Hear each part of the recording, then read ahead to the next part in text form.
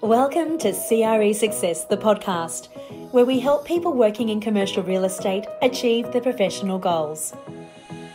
Check us out online at cresuccess.co/podcast. And now here's your host, Darren Krakowiak. Hello and welcome to CRE Success, the podcast. This is Season 1, Episode 1.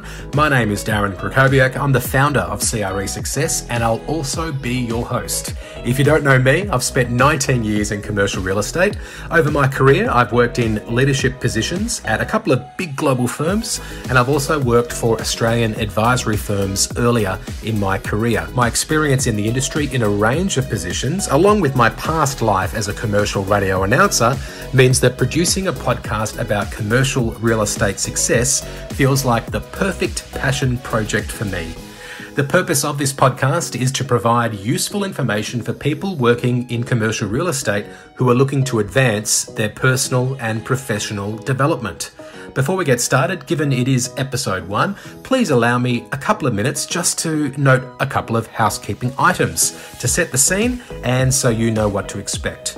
Firstly, we promise that each episode will go for no longer than 30 minutes. That's enough time to deliver heaps of value, but also not so long that you can't consume the content during one short cardio session, perhaps while you're preparing dinner or during your commute. Secondly, before COVID-19, when I was planning this podcast, I intended to use a studio to record each of the episodes, but the social distancing measures that have been put in place since means that I've had to record it from home, speaking to guests via Zoom. The end result is that the audio quality isn't as good as I would have liked, but I do hope that the value that we deliver in each episode means that you can forgive us for the less than perfect production quality. Thirdly, you'll notice a couple of sponsors that we'll be recognising during each episode. They're the only advertisers that you'll hear on this first season of CRE Success, the podcast. I would like to personally thank Hub Australia and Unispace for their financial support. It's helped us cover the cost of advertising, online hosting and production costs for the podcast. Thank you to both companies for backing this project early in its inception and for supporting the professional development of people working in commercial real estate. With all that being said, I'm really pumped to be here. I can't wait to share some great interviews with you. So let's get this show on the road. I'll be back in 30 seconds to introduce Luana Kenny, the Managing Director of m3property. She's our first ever guest here on CRE Success, the podcast. I recently visited one of Hub Australia's beautiful workspaces in Melbourne. Hub is Australia's homegrown premium flexible workspace operator with over 3,000 members across Brisbane, Sydney, Melbourne and Adelaide. They offer great membership benefits like in-house cafes, exercise studios and stylish end-of-trip facilities, as well as workspace solutions for businesses of all sizes, from freelancers to large corporate teams who have made the upgrade to flexible workspaces. If you want to learn more about Hub Australia, visit hubaustralia.com. And now it's time for the interview on CRE Success, the podcast. Luana, welcome to CRE Success, the podcast. Thanks, Darren. Great to be here. It's great to have you. So the first thing that we do in our podcast is we ask people to step into the virtual elevator and to give us their elevator pitch to tell us who they are. So Luana, who are you? Well, I've been in the property industry for 19 years now, having graduated from RMIT, and the entire time I've been at m3property, which I know is fairly unusual these days, but I've had 19 years there and have moved through the industry as a valuer, starting as an assistant valuer and ultimately ending up in my current role as the Managing Director of Victoria. Great story. So what made you decide to do real estate at RMIT? I originally wanted to be a real estate agent, and we moved around a lot as children, and so I just loved the open for houses and looking at all the different properties, and so that was probably the path that I wanted to take. And then, as most people do when they get to year 11 and 12, they go through the course guide as to what might be out there for university, and that's how I came across the property degree at RMIT. Very good. So before we talk about the reason why you've stayed at M3 Property for so long, I think it'd be good just for everyone to understand a little bit about M3 Property's business. So it does focus on commercial real estate valuations, but you actually specialize in residential valuations. So you can tell us a little bit about your specialization and within the context of M3 Property's business. Correct. So we're a property and advisory firm, and we've been around for a long time in different forms, over 50 years. And we do specialise in the commercial side of things, and more particularly, I specialise in residential development. Okay. So my role over the years has been assisting clients in looking at townhouse developments, apartment developments, and land subdivisions. So I've had a variety from high-end townhouse and apartment developments through to master plan communities that comprise in excess of 3,000 lots, town centres, school sites, etc. So it's certainly kept me busy, particularly over the last 10 years with where the residential development market has gone. So you've been at M3 Property for, I think, 19 years, you said. And as you acknowledged, it is a little bit unusual for people to stay in their first job for that period of time. So what do you think the main reason is that you've never left M3 Property? Look, I think people leave their positions and seek alternate career paths for a variety of reasons. Some of those have been to get a promotion, to obtain a higher salary, or just simply to look at what other aspects are out there. At M3 Property, I've always had those opportunities. So I've always been recognised for the hard work that I've put in. And so I've been elevated, I've been rewarded by salary. Not that I think that's the only thing, I think there's a lot more to it. Yep. But also, I've had some great mentors and continue to have some great mentors at M3 Property. And I've always enjoyed my role as a valuer. And so I could have done what I'm doing at another firm. And I've had opportunities over the years at looking at other firms. And what it really comes down to is I've always enjoyed the people that I've worked with. And I felt that that was always the best course for my career, is to maintain my position at M3 Property and work my way up, which is exactly what I did. You've mentioned what's kept you staying at M3 Property, but for someone out there who perhaps is thinking about leaving their company, what would you say the main reasons are to stay versus jumping ship? There's probably three things that I can really point to, and that is it's the satisfaction that you get of watching yourself grow within the company, but also watching the company grow and change over time. And I look back on my time at M3 Property and how much we've grown and the direction that we've taken, the people that have come and gone, the systems that we've put in place, is that I've had the advantage of seeing that evolve, and you only get to see those things really evolve in an intimate detail when you're there. Yep. The other thing that I've found is the reward with being loyal, that I'm naturally just quite a loyal person. And so I've had that satisfaction and that reward of being loyal with the company. And so in terms of how I've felt, I feel that I've had a lot of career satisfaction with being able to do that. The other thing is the connections that you build.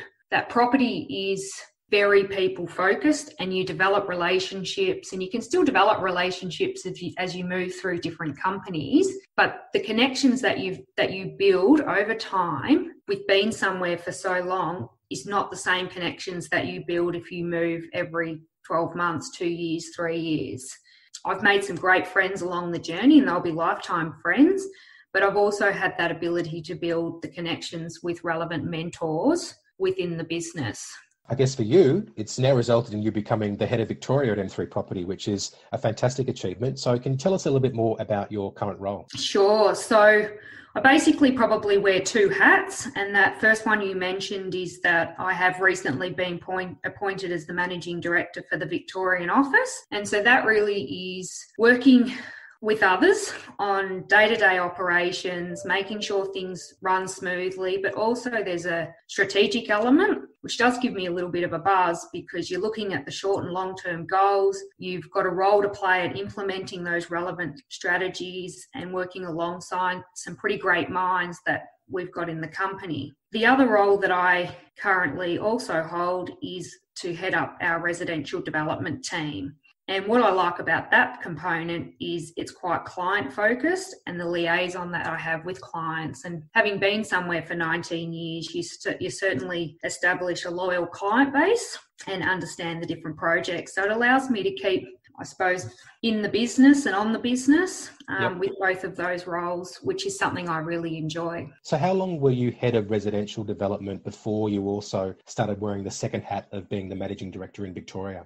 So I became a director of m3property in 2010 and then became national director of residential development about 3 years ago, and then ultimately became managing director in late November of 2019. So in terms of being head of residential development in Victoria, I've probably done that for 10 years now, and more recently national for over the last 2 to 3 years.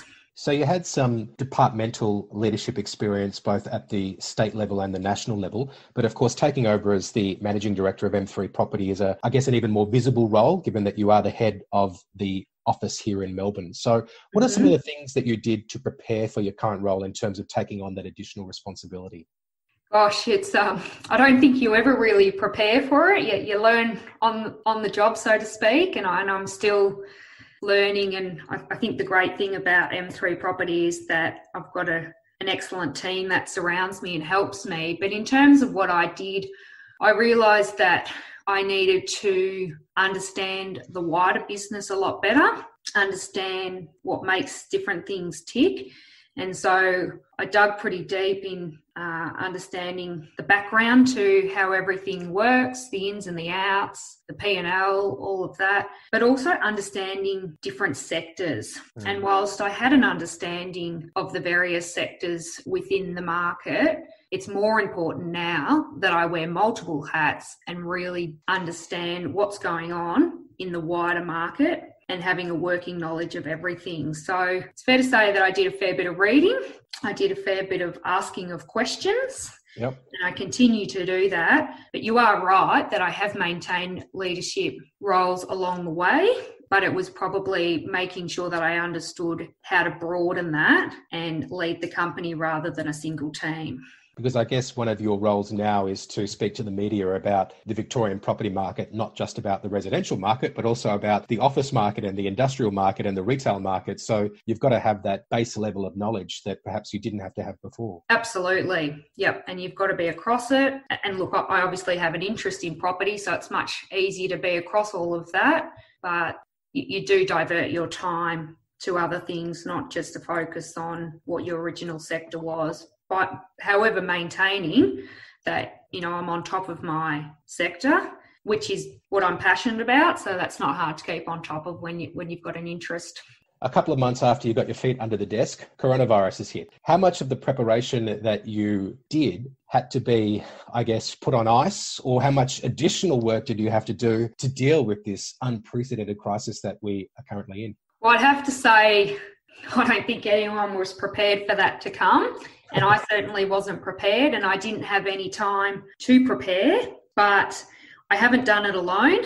I've had great support in our HR team and also our CEO that has kept on top of all the different initiatives. And I think that's the most important thing that I've realised coming out of this, or coming through coronavirus, is you don't have to do anything alone, that it's about surrounding yourself with the right people and the right network support. So it's been challenging, it's been emotional, and you've had to try and understand things that don't make sense. And so no amount of preparation, I think, was ever going to prepare me for that. And so how I've achieved what I've been able to do, as I said, is to have that team and that support around me. So I sort of hear, Luana, that one of the messages that I would take from you becoming managing director of m3property is that if anyone is reluctant or feeling unsure about taking on additional responsibility, they should be reassured by the fact that there is support available, that having a great team around you really helps you succeed as a leader. Absolutely. And like all humans, you doubt yourself and you aren't too sure how you actually landed somewhere. But when you look back and you reflect on what you've done, if you've worked hard to get somewhere, you start to realise that you can back yourself and that things aren't always going to go down the right path. You're not always going to have the answers. And I tell you what, over the last month, there's lots of answers that I haven't been able to have, but you've just got to think through it and consider all the different options, and then back yourself with the way that you're going to go. Couldn't agree more. So let's shift gears a little bit and talk about your favourite thing about working in real estate. I'm quite passionate about what I do, and I like the wins. I like when you get a new client. I like when you're able to assist a client in achieving the outcomes that they want to achieve, and that actually gives me a real buzz. And I like that I get to work with a variety of people. And when I say work with a variety of people, that's outside of the company. And as I've said before, is that I've built up quite a loyal and established client base. And so you get the intimate details about what they're doing on the property front. And it's a bit of a corny word, but you do watch the journey that they go on. I've been involved in subdivisions right from the start, and I'm still involved in those subdivisions. And it's amazing that when you go back to them to do a new stage or to have a look, just how they've developed and that you're a part of that development in some way. And I think that's my favourite thing, is just being a part of it all. So if I could flip the coin and ask you, what's the hardest part of working in real estate, or maybe specifically being a valuer? There's probably a couple of elements. And the first one is people are invested emotionally with their property. And sometimes you deliver a result that's not at their expectation. And when they are so vested in something that people can turn aggressive, not in a physical sense, obviously, but certainly with words. And so you've just got to listen, hear what they've got to say. But at the end of the day, you do disappoint people, and that's just how it is. And maybe we can just explain for the listener. Valuations, obviously, some of your clients will have an expectation of the number that they want to reach in terms of the value, but you've got to rely on actually what you believe is the real value based on evidence, based on the market, based on your cash flow projections. And sometimes the two do not meet. Absolutely, and especially when the market has gone through a bit of a rough patch. And at the moment, we're going through uncharted waters that, everyone's trying to predict what's currently happening in the market, and there's no sales evidence. But using the residential development sector, that really through 2018, 2019, it was a weak market. And so there's not a lot of sales. And so you're trying to value on the basis of market sentiment and understanding where dated sales might land. And so when you don't have those sales and the expectation is at A for the client and you're at B, it's just being able to articulate and work through the differences. And quite often you just can't close the gap, and it is what it is. And the second one?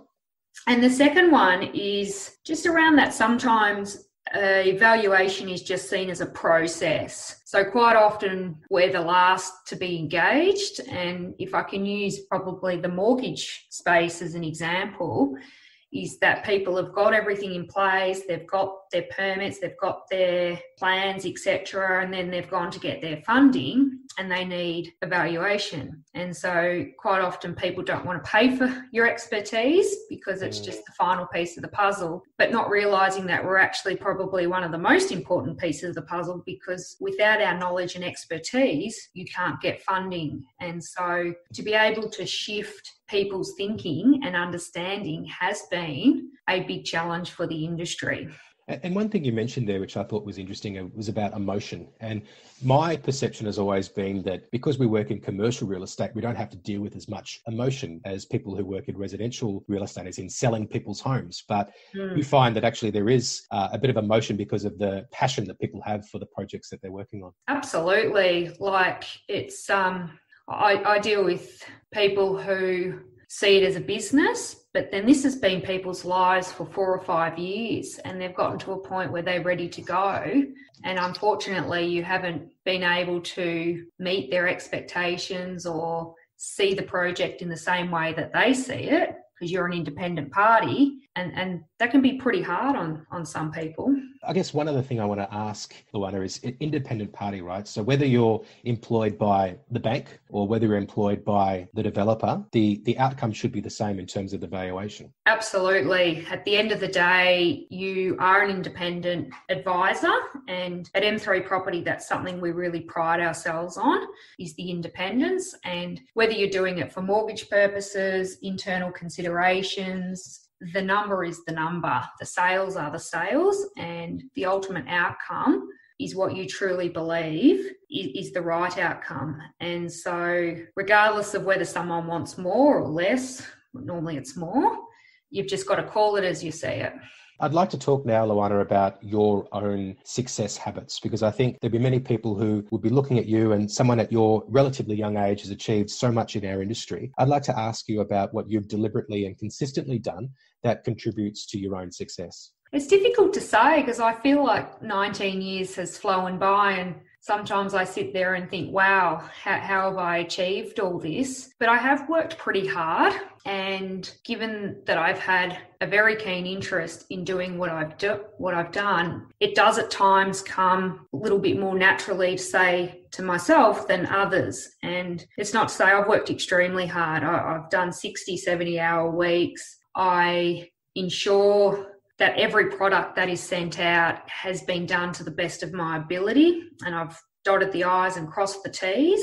And I think that's just the thing, is that it's about, I've always taken pride in the work that I've done, and the quality is second to none in terms of being able to deliver that report. And I think, in my view, that's probably what has assisted me getting to where I've gotten to, is the pride that I've taken to do the work along the way. So if you could give one piece of advice to someone who's at the start of their real estate career, what would it be? It's probably don't be in a rush.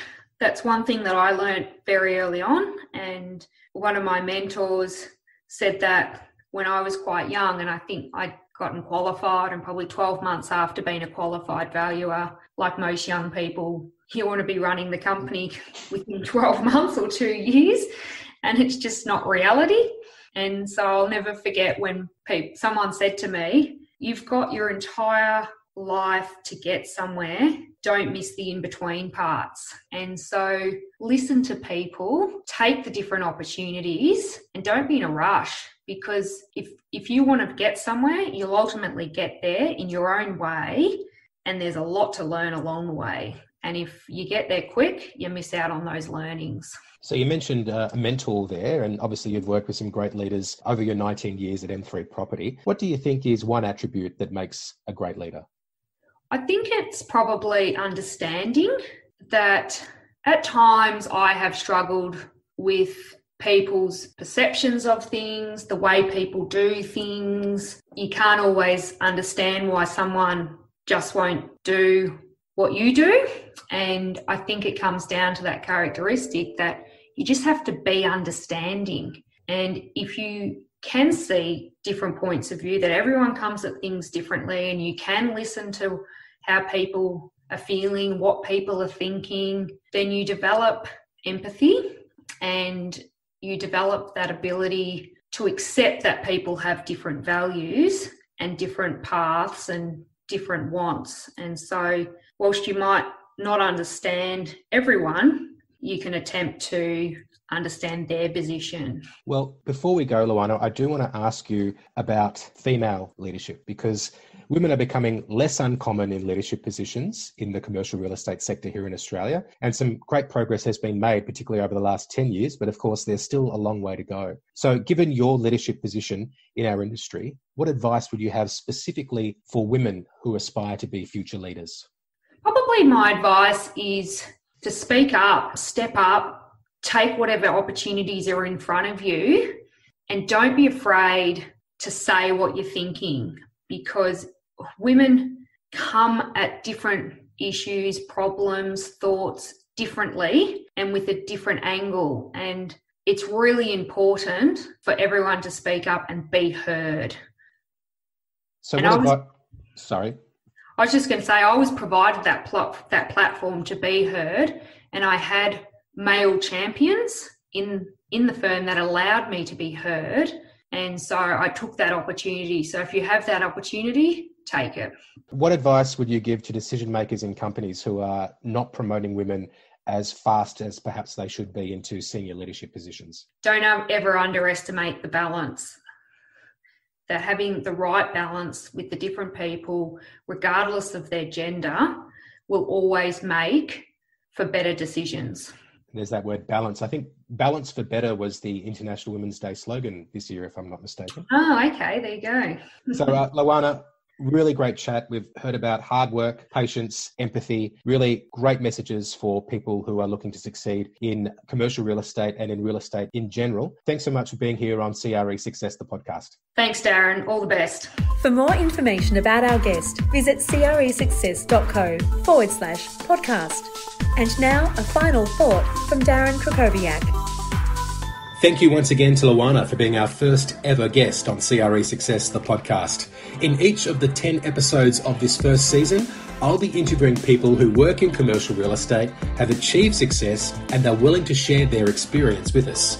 Some upcoming guests include a state head of leasing for a global commercial real estate services firm, the founder of Australia's leading premium flexible space provider, the Asia Pacific head of corporate real estate for the world's largest advertising firm, the Asia Pacific head of a global design firm who previously worked for Australia's leading construction, infrastructure and property company, and the host of the longest running and most successful commercial real estate radio show in the world, who also runs his own commercial real estate firm. This is the program which is made especially for people who work in commercial real estate in Asia Pacific, are committed to professional development, and are determined to fast track their career trajectory. If you enjoyed this episode, I hope that you will subscribe to the podcast, leave us a 5-star review, and tell your colleagues and peers in the industry to listen. If you would like to be the first to hear about the release dates and the guest lineup on CRE Success, the podcast, you need to visit our website at cresuccess.co. And while you're there, register for the mailing list. When you do that, you'll also receive a free ebook called The 5 Ps of Commercial Real Estate Success. This is available for free for a limited time only when you register via our website, cresuccess.co. You can also connect with us on Facebook, Twitter and Instagram. We're at CRE Success. And if you'd like to see regular content that is designed to help people working in commercial real estate achieve success more quickly, make sure you look me up on LinkedIn and YouTube. Well, that's a wrap. As I said, we'll be keeping each episode to a maximum of 30 minutes so you can get on with whatever it is that you have to do next. Thanks so much for listening, and I will speak to you soon.